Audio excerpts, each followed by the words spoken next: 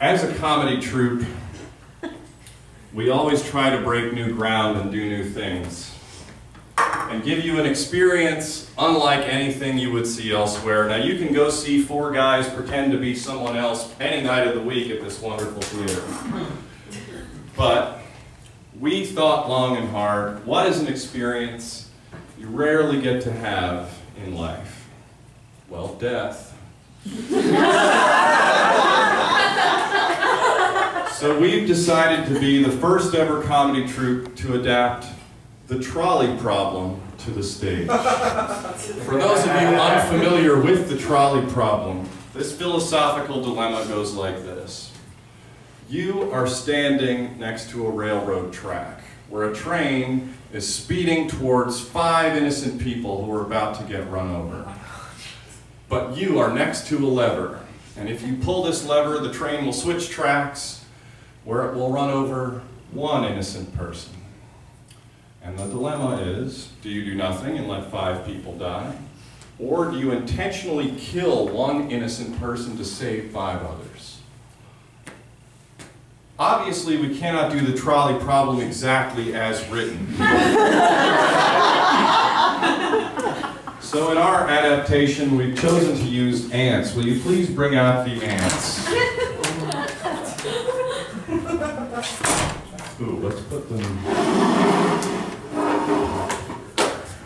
So, here are some ants and some dirt. One other aspect of the trolley problem that would make it difficult to replicate in this environment is obviously we're in a comedy theater, not a train yard. So instead of a train, we're going to use a basin of water. Please bring out the basin of water. So, you, the CT comedy audience, get to participate in this form of the trolley problem.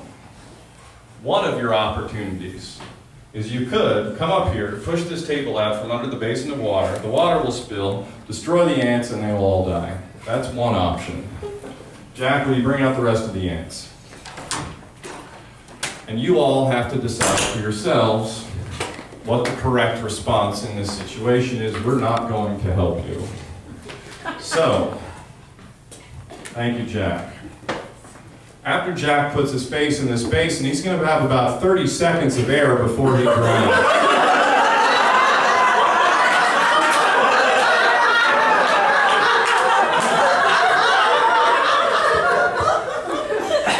So I'm going to leave it up to you.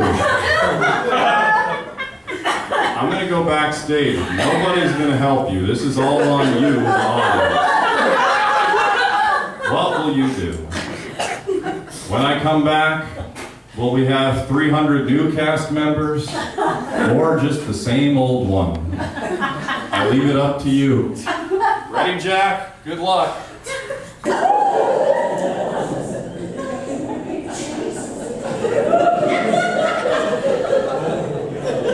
I'm gonna say